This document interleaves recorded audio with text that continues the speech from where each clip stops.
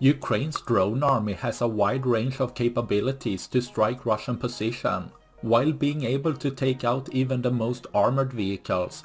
The smaller payload a FPV drone usually can carry is more limited, but Ukraine seems to try and change this, as some of their drones carry huge warheads causing massive explosions. Being able to focus on reinforced position or more well-protected positions like buildings, making no space left on the battlefield safe, taking out one after another position, leaving one less for tomorrow.